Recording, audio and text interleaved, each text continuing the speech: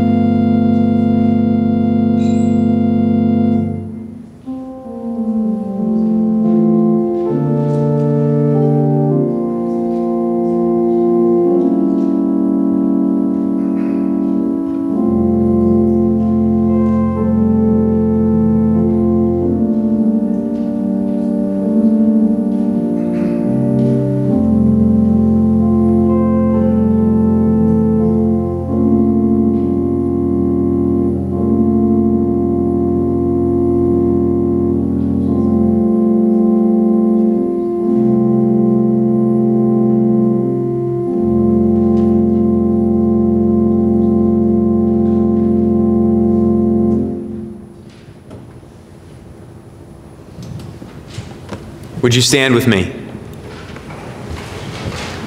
Oh, come, let us worship and bow down. Let us kneel before the Lord, our Maker. Let us worship God. You'll sing with me hymn 53, Praise to the Lord, the Almighty.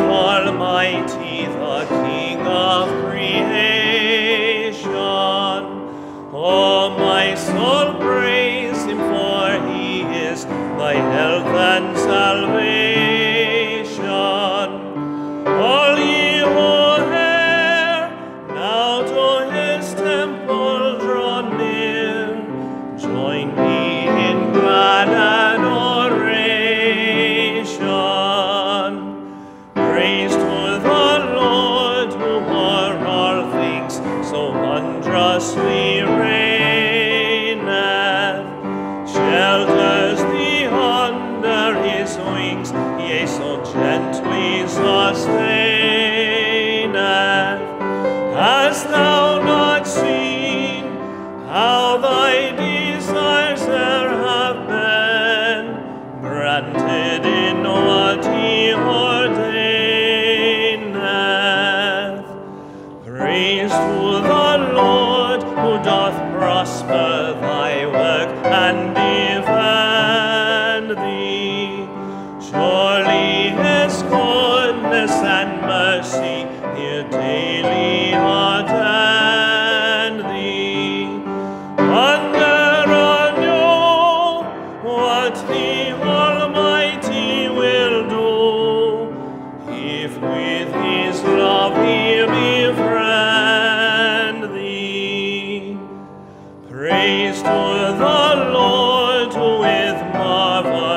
His wisdom hath made thee.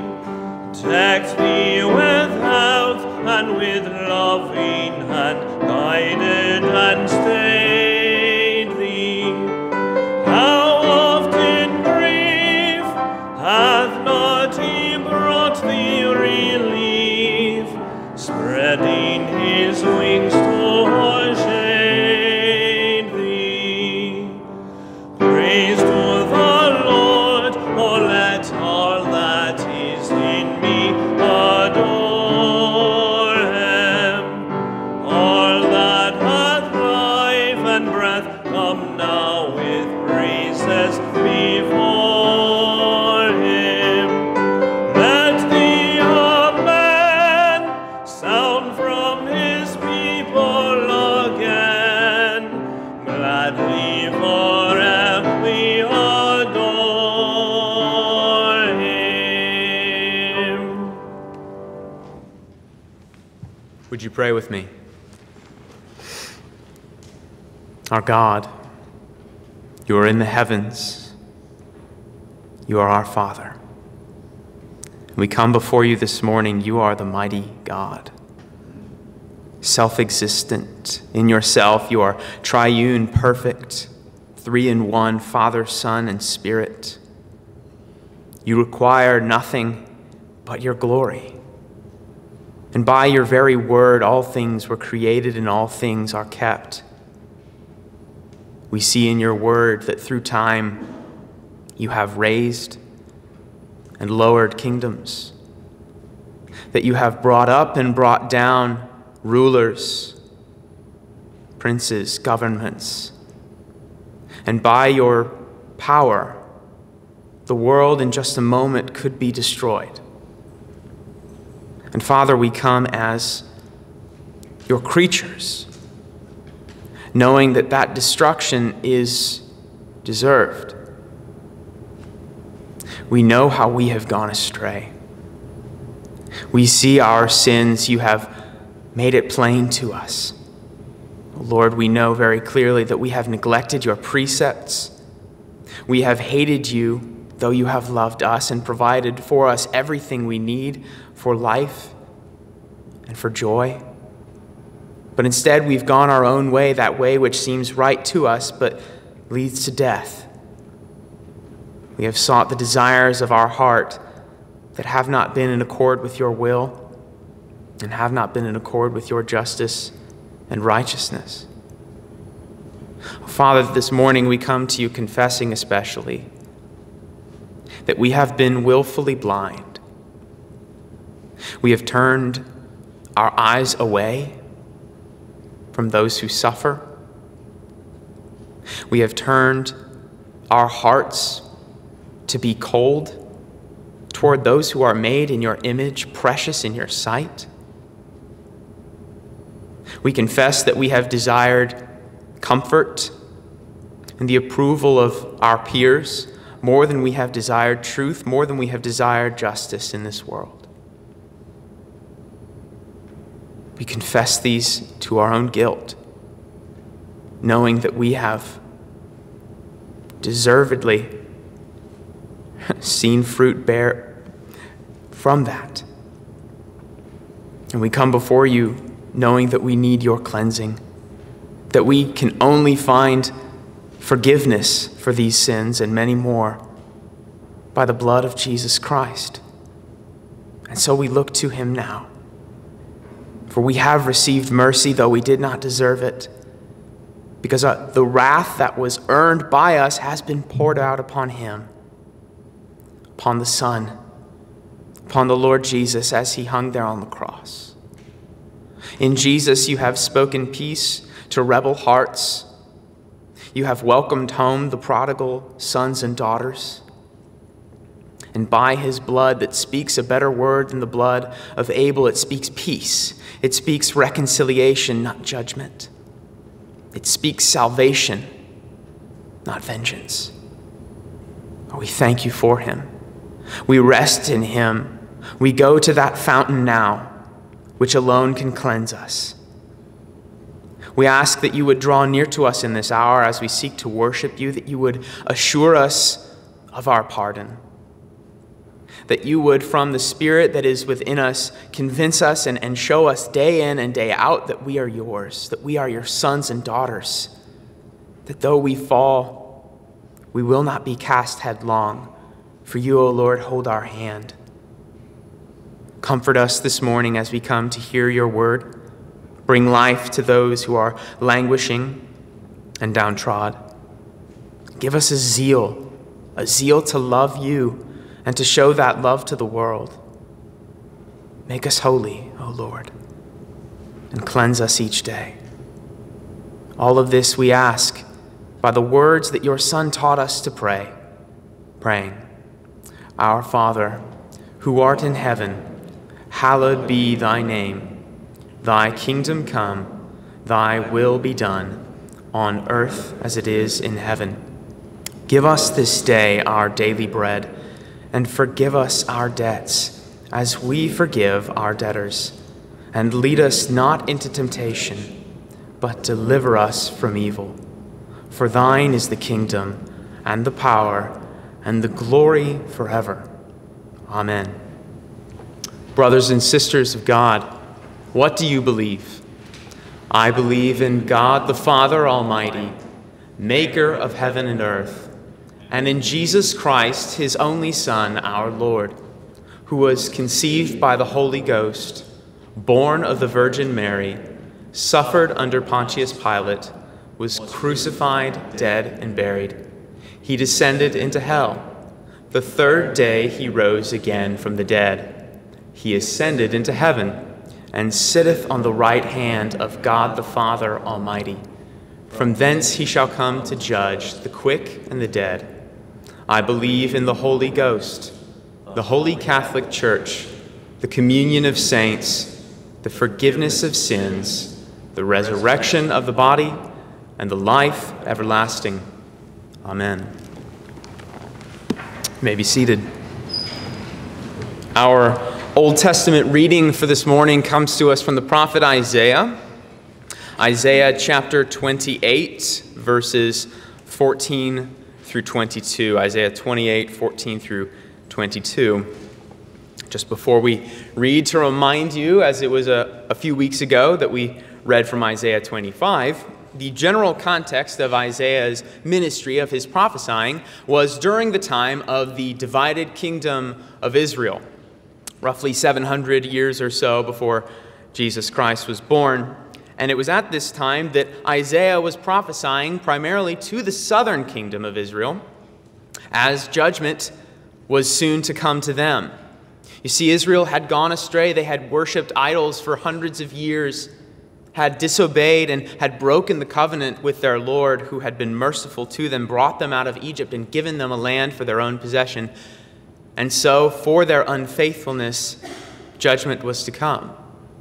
They would be sent into exile. And this particular passage, verses 14 through 22, is a judgment against those who were rulers in Jerusalem, the rulers of the people who had led the people of Israel even further astray. You see, of particular concern in this passage is the fact that they had sought Egypt for a covenant. They had made an alliance, a political arrangement with the nation of Egypt to be saved. They were going back to those who had enslaved them, had subjugated them just a few hundred years earlier, and were seeking their help. They were looking to Egypt and to the strength of their armies, to the help that they would get from them. And they were not trusting in the Lord God. And so the Lord tells them very clearly through the prophet Isaiah that this covenant is not a covenant that brings life. It is a covenant of death to them. That which they thought would bring them salvation and help will be judgment upon them. God promises to lay bare, and he does lay bare, the refuge of lies that they have built up for themselves. They have sought help outside of the Lord, and he will prove this to be insufficient. Yet in the midst of this judgment, which can be saddening if we look at it just from that angle, there is yet a promise. You see, in verse 16, there is a promise for those who would look to the cornerstone, the precious cornerstone to be laid in Zion. It is this cornerstone that is God himself. And those who go to the stone, the cornerstone, and believe upon it will not be in haste, will not be put to shame. It means that they will trust in God rather than in man, and will so be saved from the wrath that is deserved. And of course, we know, as we'll talk about later in the New Testament, this cornerstone is the Lord Jesus Christ. He is our rock of refuge. Hear now God's word. Therefore, hear the word of the Lord, you scoffers, who rule this people in Jerusalem.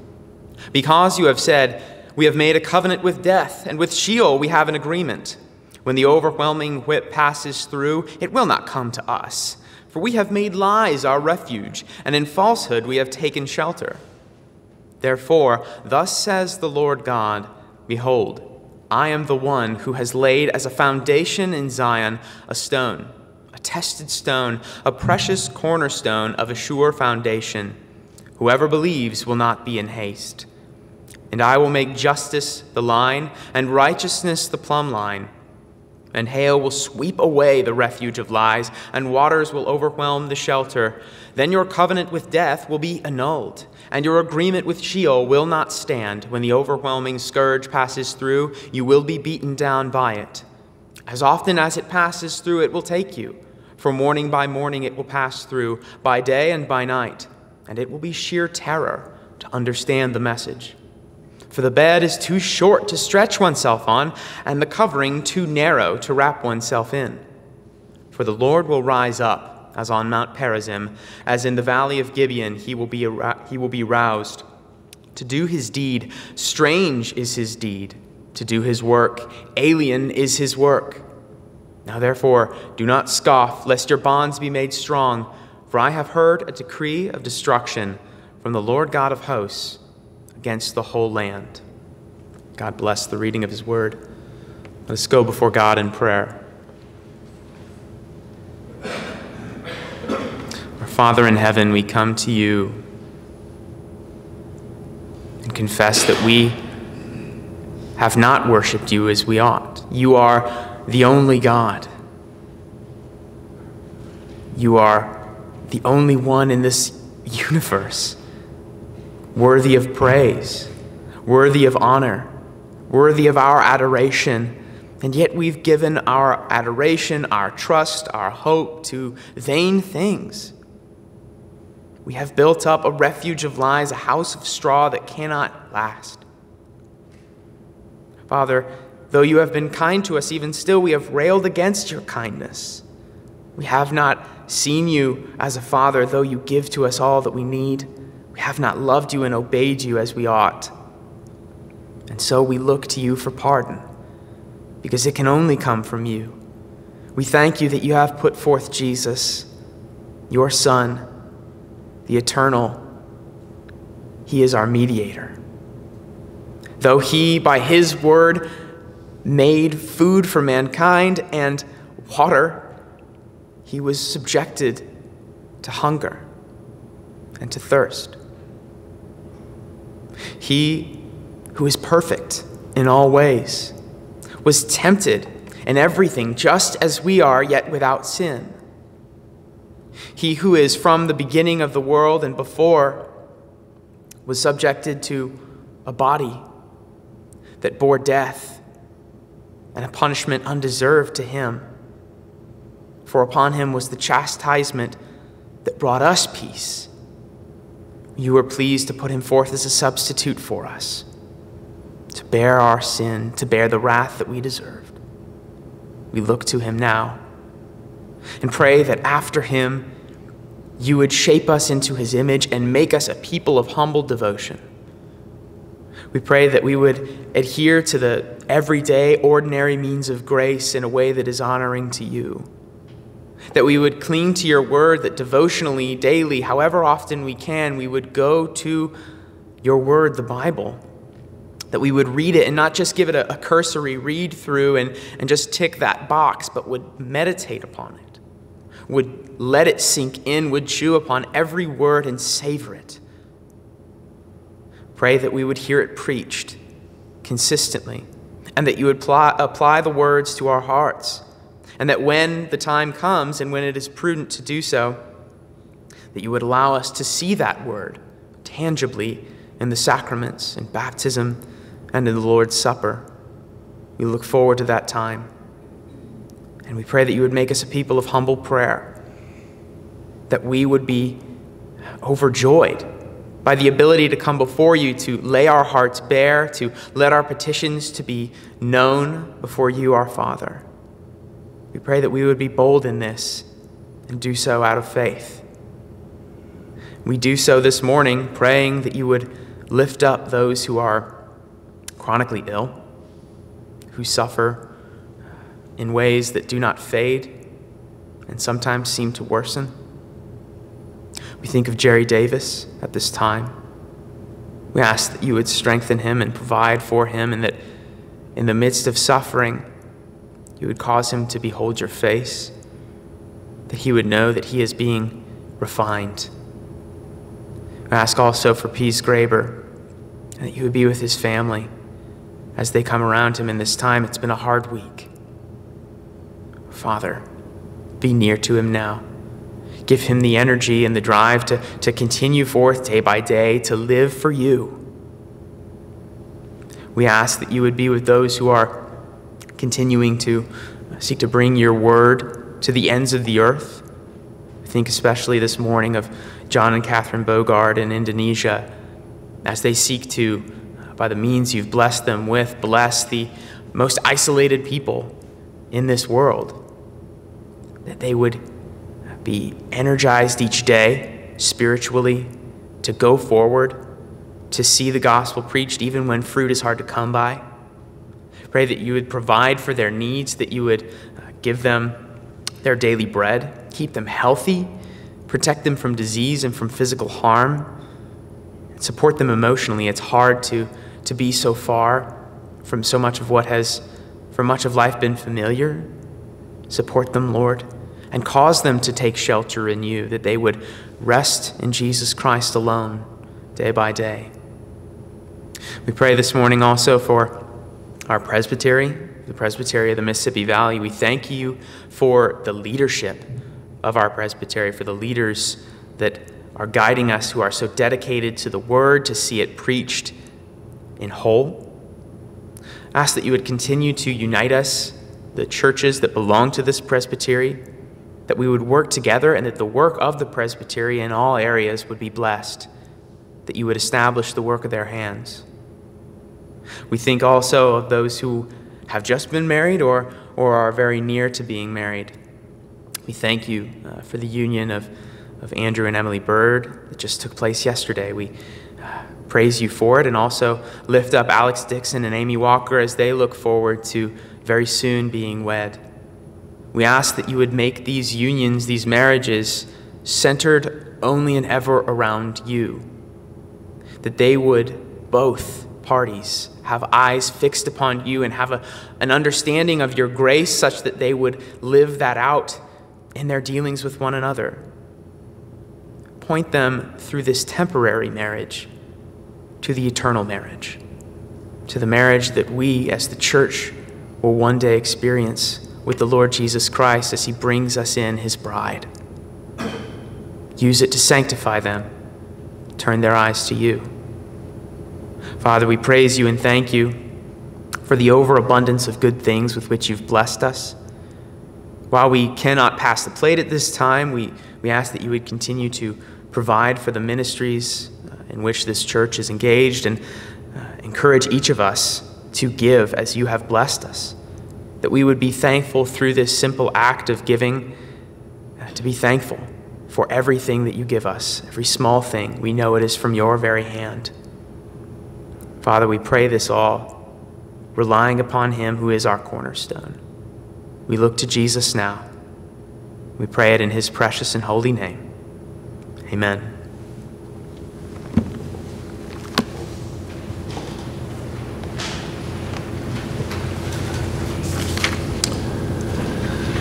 Let us continue to sing praise to our God by singing Psalm 147, and Dorothy's going to play through it one time for us.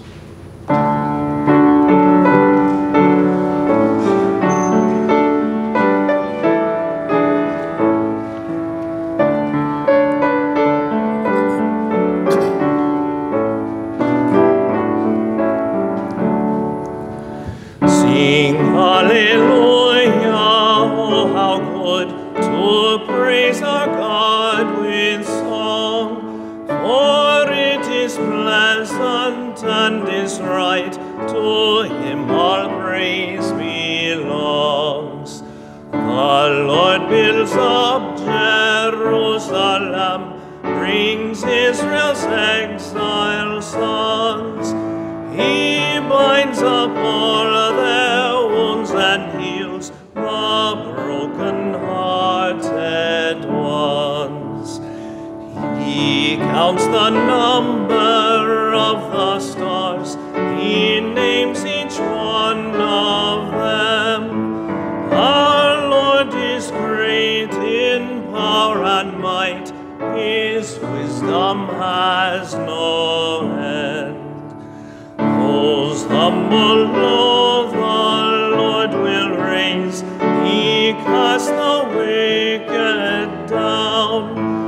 Oh, praise the Lord our God with thanks, with harp his praises sound. You may be seated. It is now at this time that I would invite you to turn in your copies of the scriptures, or just look at the bulletin where the passage is printed out, to go to our scripture passage for preaching this morning. It comes to us from 1 Peter chapter 2, verses 4 through 12. 1 Peter 2, verses 4 through 12. Now, it's been a couple months at this point since we were last in 1 Peter. So just by a brief way of reintroduction to the letter, it is a letter, and it is from Peter, as one would expect. It is from the same apostle who we see in the Gospels, Simon Peter, and through Acts as well. And it was written to several churches listed in verse 1 that are scattered throughout Asia Minor. It's the region in modern day we would know as Western Turkey. And the reason that Peter wrote this letter to them is because they were beginning to experience a systemic sort of persecution that was relatively unknown to the church at the time. There were scattered martyrdoms and persecutions, but not until the latter part of the first century AD and then on for the next couple hundred years would the church really begin to feel the grip of persecution. And these churches were some of the first. And so Peter is writing to them now to encourage them that in the midst of their persecution, in the midst of their hardship, they would cling to God, that they would strive forward in the walk of faith. And by the time we have reached where we are in the epistle, in chapter 2, in verse 4 and following, Peter has by this point grounded firmly the hope of these suffering Christians in God alone, that God is their hope and salvation, that he has their inheritance untouchable. It is invincible, it is pure, it is undefiled. And he roots them also in God's word and his promises as he fulfills them in his word. And so, going forward into instructing these Christians and how to live, how to behave, he shows them how it is needful for us Christians to leave behind sin, to pursue God with all that we are, desiring after maturity of faith, only found by clinging to the Word of God, which is the pure spiritual milk. And so Peter continues to instruct us in how to live the Christian life. And he will continue in verse 4 in doing so. But as we prepare to read from God's Word, I'd ask that first we would go before God in prayer. Our Father in heaven, would you open this word before us? Give us spiritual eyes to see your beauty, spiritual ears to hear of your glory, and that you would work in us, change our hearts. Hide me behind your cross, O Lord. Protect me from error, and cause only what is good and right to be remembered. Pray that you would bless this time and the reading of your word now. It's in Jesus' name we pray. Amen. Hear now God's word. As you come to him, a living stone, rejected by men, but in the sight of God, chosen and precious, you yourselves, like living stones, are being built up as a spiritual house, to be a holy priesthood, to offer spiritual sacrifices acceptable to God through Jesus Christ. For it stands in Scripture, behold, I am laying in Zion a stone, a cornerstone chosen and precious, and whoever believes in him will not be put to shame. So the honor is for you who believe, but for those who do not believe, the stone that the builders rejected has become the cornerstone, and a stone of stumbling and a rock of offense. They stumble because they disobey the word, as they were destined to do. But you are a chosen race, a royal priesthood, a holy nation, a people for God's possession, for his own possession, that you may proclaim the excellencies of him who called you out of darkness into his marvelous light. Once you were not a people, but now you are God's people. Once you had not received mercy, but now you have received mercy. Beloved, I urge you, as sojourners and exiles, to abstain from the passions of the flesh, which wage war against your soul. Keep your conduct among the Gentiles honorable, so that when they speak against you as evildoers, they may see your good deeds and glorify God on the day of visitation. May God bless the reading of his holy word. Who am I? Or rather, who are you? It's a relatively simple question. Shouldn't need a lengthy answer, one would think. But it's one that plagues our world, it plagues our culture, it plagues so much of what's going around us. We're obsessed with our identity. We're obsessed with who we are. I hope the bug is deceased. You're fine.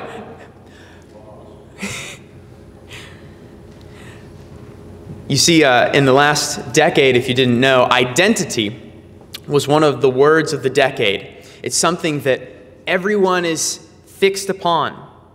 Why would that be? It's because our belonging in this world, our sense of meaning, our sense of purpose, it's all wrapped up in that question of who we are, of what we are here for. So who are you? As Christians, we have answers. We know God has revealed it to us very clearly who we are.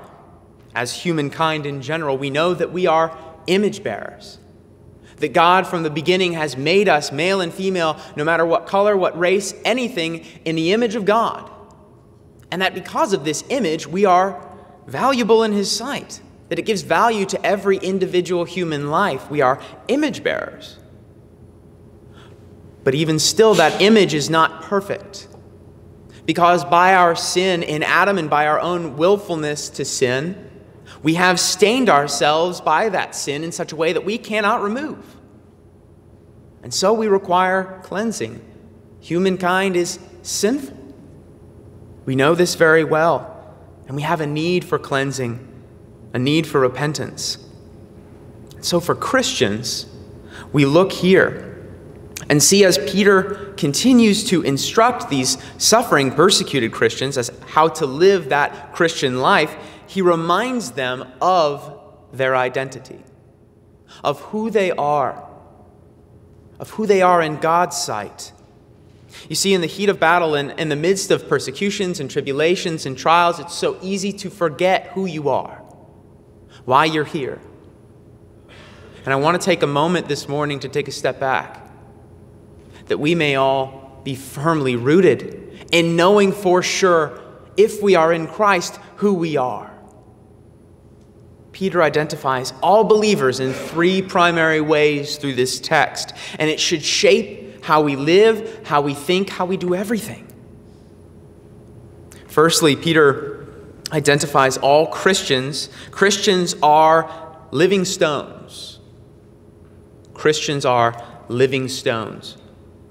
Secondly, Christians are a people for God's possession. A people for God's possession. And thirdly, Christians are strangers in a foreign land. Strangers in a foreign land. That is who we are. That is who you are. You are living stones. Peter writes in verses 4 and 5, as you come to him, that is Christ, a living stone, rejected by men, but in the sight of God, chosen and precious, you yourselves, like living stones, are being built up as a spiritual house, to be a holy priesthood, to offer spiritual sacrifices acceptable to God through Jesus Christ. You see, just as Peter prefaces who you are by who Jesus is, we need to understand that our identity as living stones, as human beings, is only made sensible through him, through Jesus Christ, the living stone. You see, Peter quotes here in verses 7 and 8, or 6, 7, and 8, three passages from the Psalms and from Isaiah, and he's pointing to the fact that Jesus is the promised stone, the living stone, the cornerstone that is promised throughout the Old Testament as God's chosen refuge, that all that believe upon him would be saved from judgment, though they deserve it.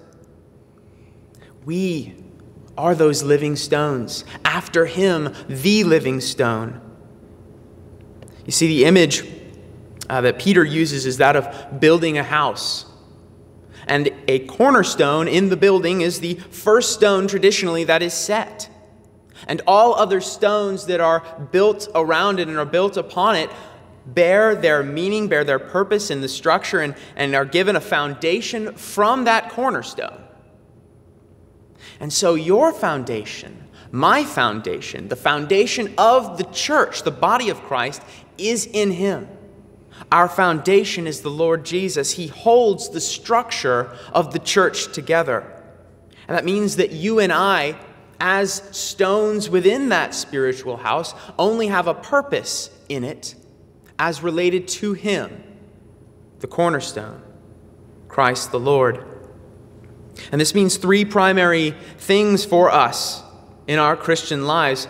First and foremost, though you may be a father, a mother, a student, an athlete, a lawyer, a doctor, whatever you may be, your first identifier, your primary identity is not in any of those things. Your identity is not even primarily in the word Presbyterian. Your identity must be in Christ. Living stones after the living stone. We are followers of the Lord Jesus. That is who you are. That's what gives you your purpose as those who have been called to be conformed to his image. Our purpose is based off of him, Christ.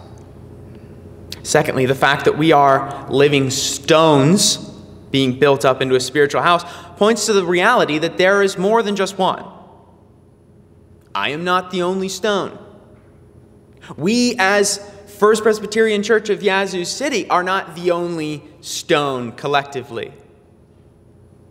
And so we must never lose sight of that. There is a greater work at play than just within our walls. God is building up a structure of Baptist stones, of Methodist stones, of non-denominational stones, of Anglican stones. He's building up a spiritual house together of believers in the Lord Jesus Christ. There is a unity that transcends that which divides us. And while it is important to understand our little details of doctrine, we must never divide ourselves unnecessarily. We must seek to have peace within our walls and with those that are living stones outside our walls as well. You are living stones being built into a spiritual house. And then thirdly, along this same line, our purpose as being built into a spiritual house, which is the dwelling place of God, is to, as Peter tells us, to offer spiritual sacrifices acceptable to God through Jesus Christ. And what is this spiritual worship? This spiritual worship is to offer up our minds, our bodies, our everything to the Lord.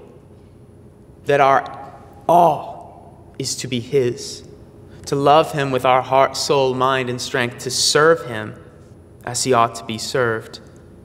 That is our purpose. You are living stones if you are in Christ. You are shaped after Him, the Lord. You are to live in peace with other living stones, and you are to offer yourselves, all that you are, to Him as acceptable spiritual worship before Him. That is who you are. Secondly, if you are in Christ, you are a people for God's possession. Peter writes in verses 9 and 10, "But you are a chosen race, a royal priesthood, a holy nation, a people for His own possession, that you may proclaim the excellencies of Him who called you out of darkness into His marvelous light. Once you were not a people, but now you are God's people. Once you had not received mercy, but now you have received mercy." Peter, in this passage, in pointing us to who we are, also points backward to who we once were.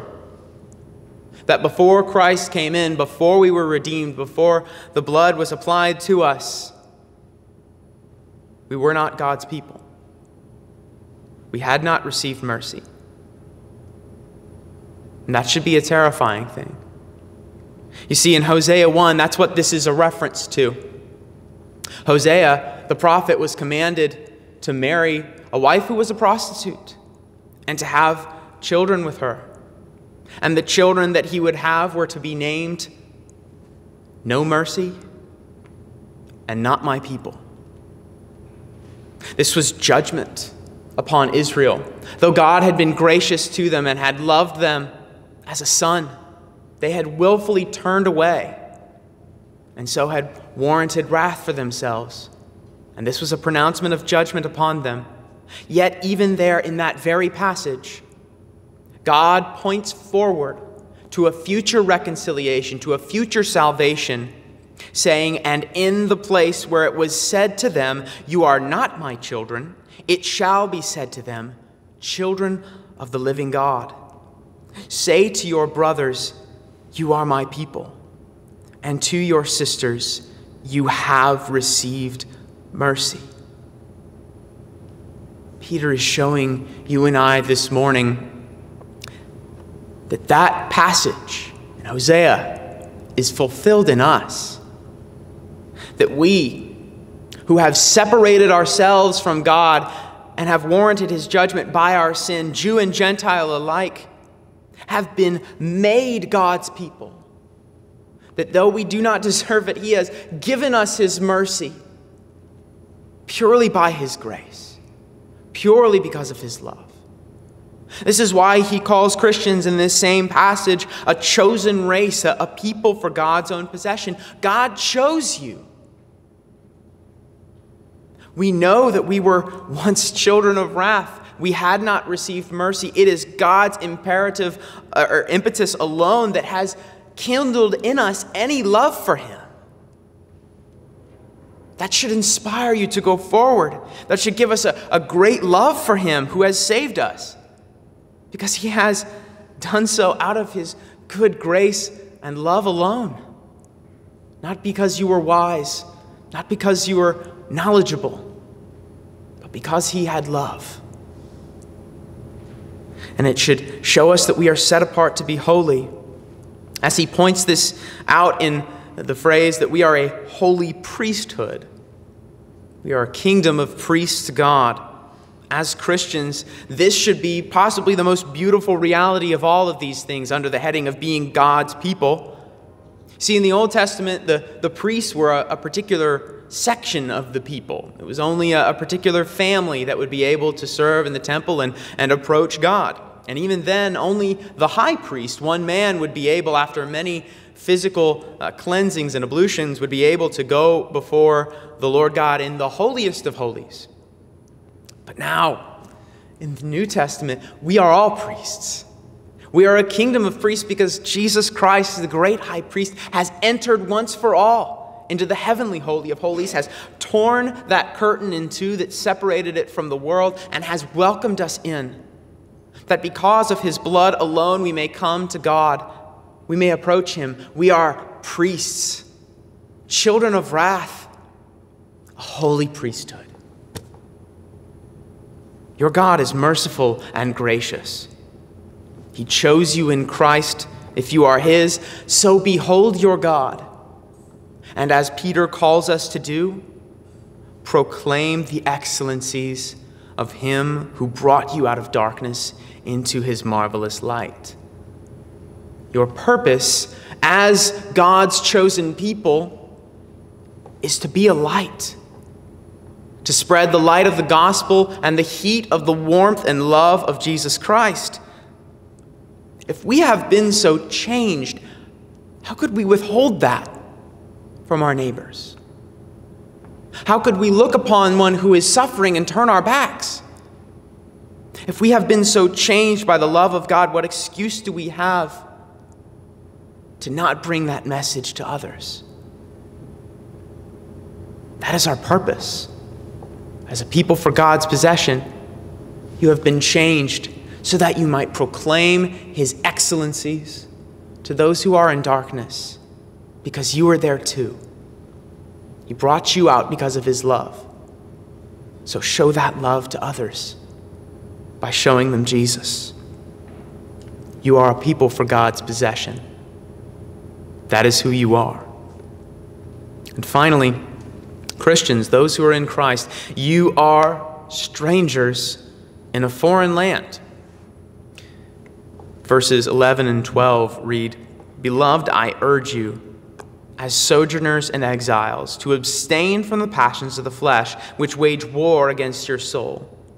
Keep your conduct among the Gentiles honorable, so that when they speak against you as evildoers, they may see your good deeds and glorify God on the day of visitation." Peter refers to the redeemed Christians as sojourners, as exiles, as pilgrims in the world, as those who do not have a home, who are wandering, as those who are scattered abroad. We know that there is no particular region in the world that we can look to and say, that is the redeemed and the rest are not. No, we are scattered. Even within our own midst, we are a scattered people, those who are truly his. And we are also a people in a hostile land, people who are surrounded by those who may on the surface appear to be favorable toward Christians, but when you present the true gospel to them, the world does not love it. The world hates the gospel. But this is not offered to sadden you or to bring you down. Rather, it is given to make us glad and to motivate us to live in a way that is honorable. You see, being exiles should motivate us to realize that our home is not here. Our home is in heaven.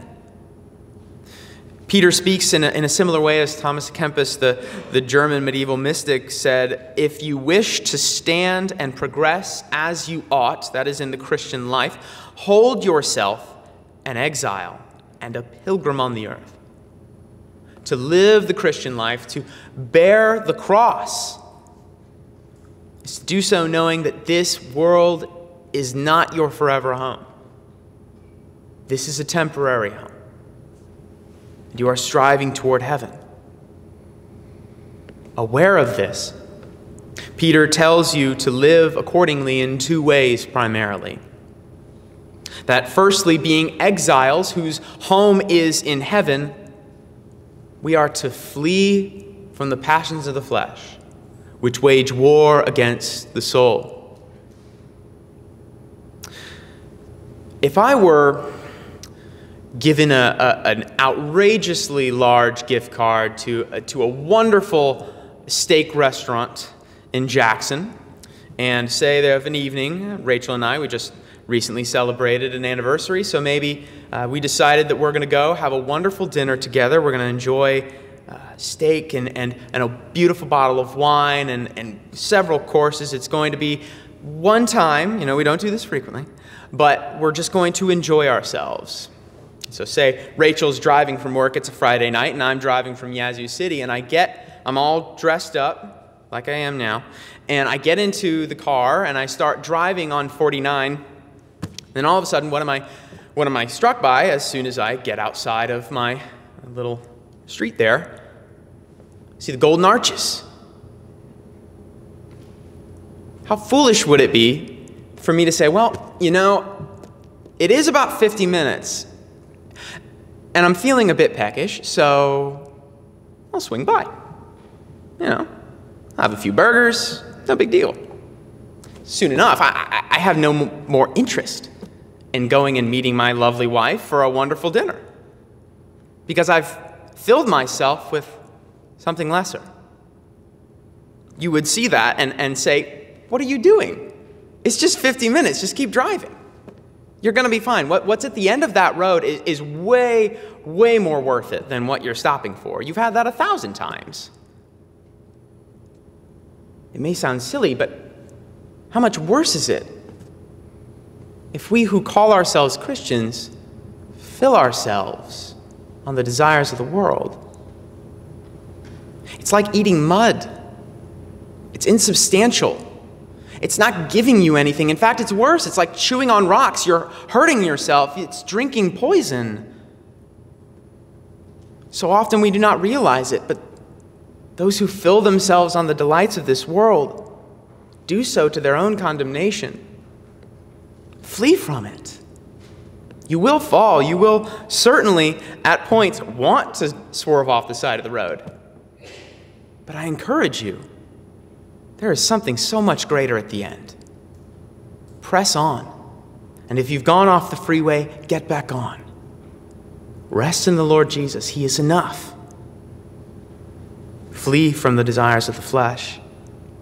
And secondly, being foreigners in the midst of a hostile land, we are called to keep our conduct pure among the Gentiles, among the unbelievers. Now, forgive the analogy, but the best way that I can illustrate this is when Rachel and I moved to the South. Now, I'm not saying that the South is a hostile land or that it's full of Gentile unbelievers. Quite the opposite.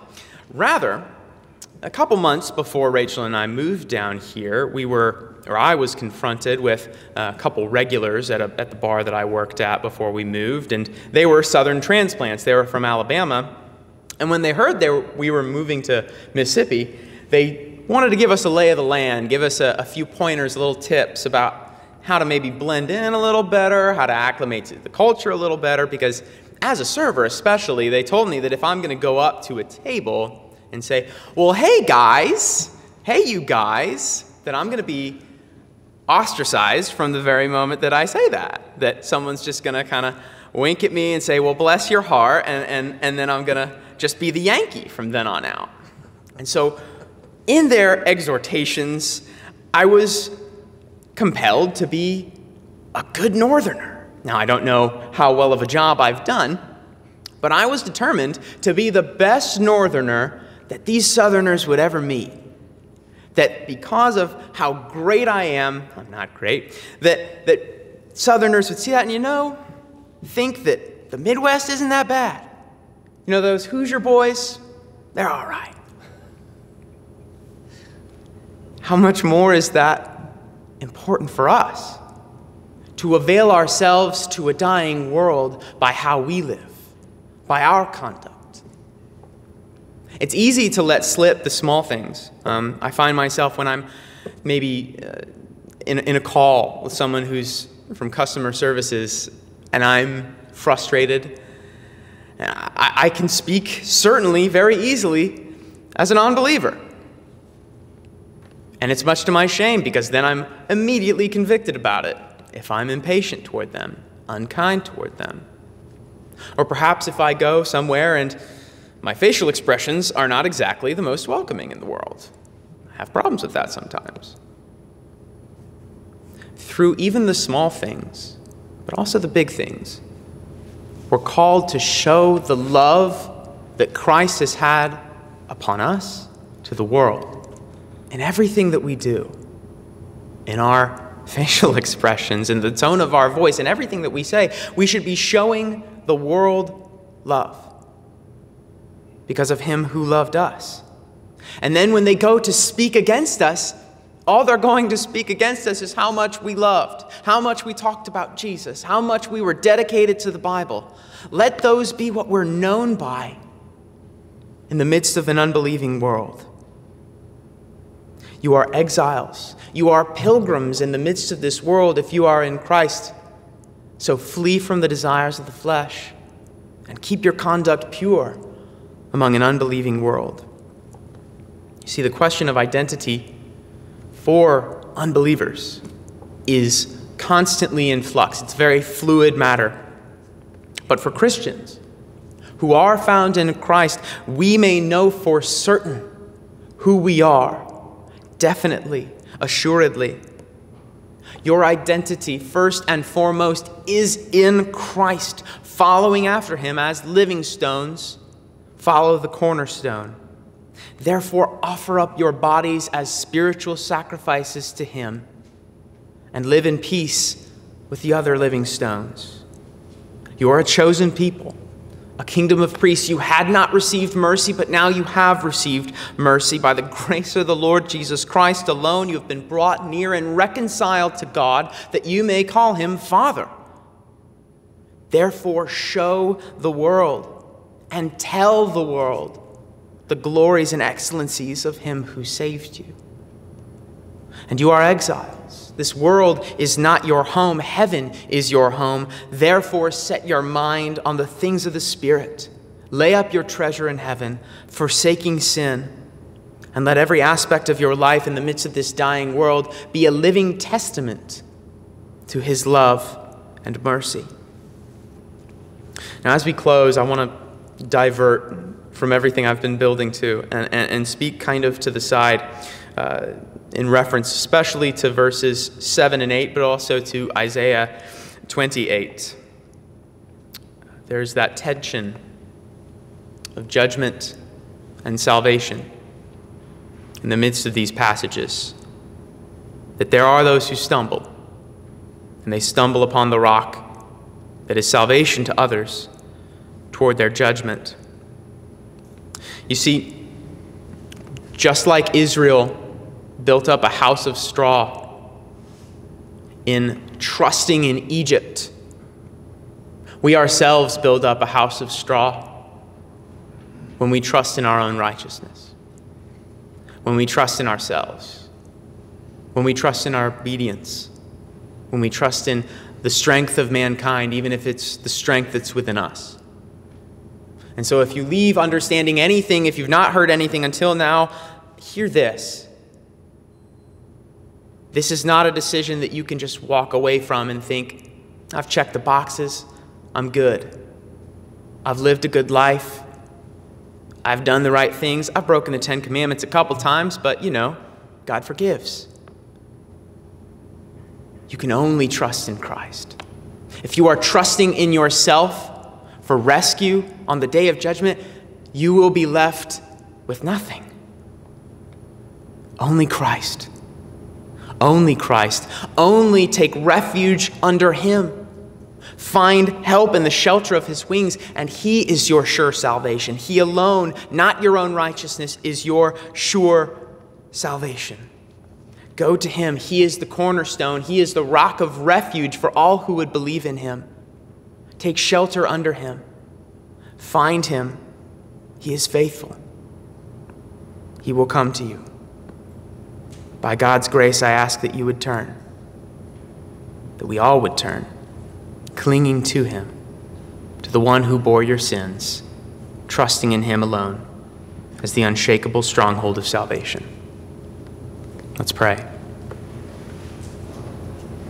Our Father in heaven, we confess that we have not been thankful. We have not been faithful. That we have sought our identity in other things. That we have sought to be known more than by your Son, but by temporary things, things that do not last, things that bring about our shame. We confess this and look to him now, him who is the cornerstone, the one who has taken the blow for us, our shield, our help. We look to Jesus Christ alone and to his righteousness as he gives it to us freely as a gift, not by works, not by works. I pray that you would make us aware of the implications of our identity, of our in Christness, that we would live as exiles, as living stones, as a chosen race in a way that is pleasing to you. Change us now and prepare us for all that you have before us. We ask it all in his precious name, in Jesus' name. Amen.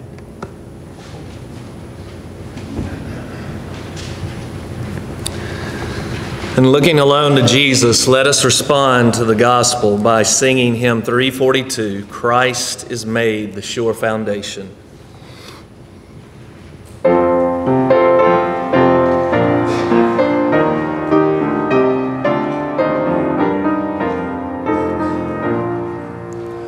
Christ is made the sure foundation, Christ the head and cornerstone, chosen of the Lord and precious, binding all the church in one. Holy Zion's help forever, and her confidence alone.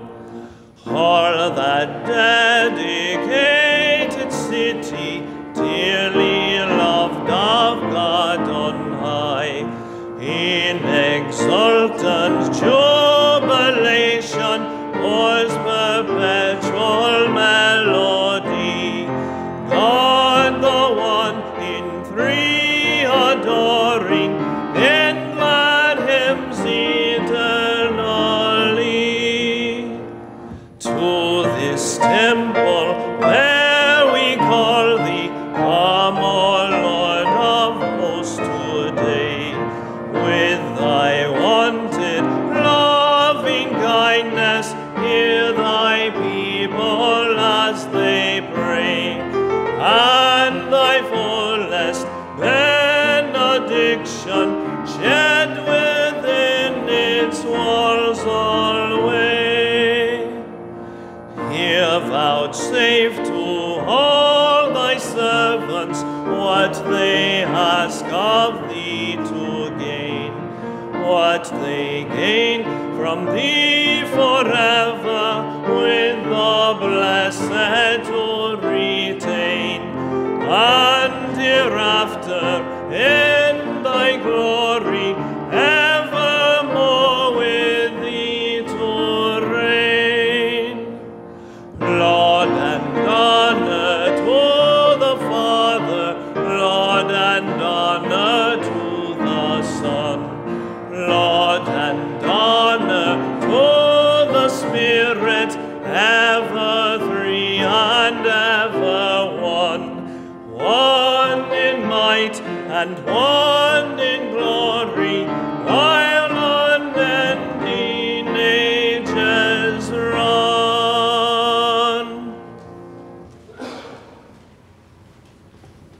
Now may the grace of the Lord Jesus Christ and the love of God and the fellowship of the Holy Spirit be with us all. Amen.